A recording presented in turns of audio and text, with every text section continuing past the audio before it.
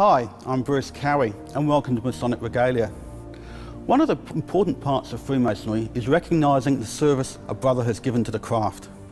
I've got here today an example of a 50-year jewel that we present to a brother who has served 50 years in this jurisdiction.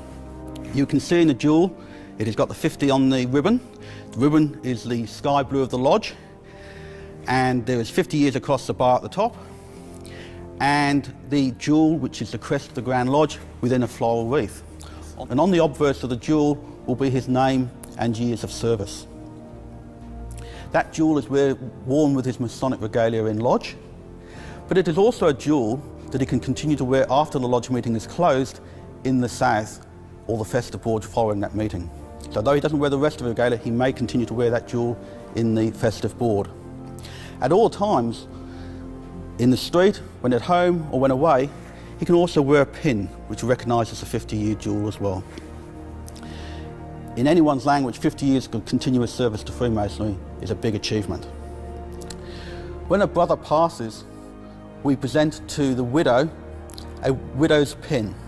The pin symbolises a broken column, which means the loss of something significant or someone significant. And to the Freemason or to the wife, that is her husband. It is a way that we can remember to her the loss of her husband, which was a very important part of her life. Both these jewels recognise long service and contributions to Freemasonry.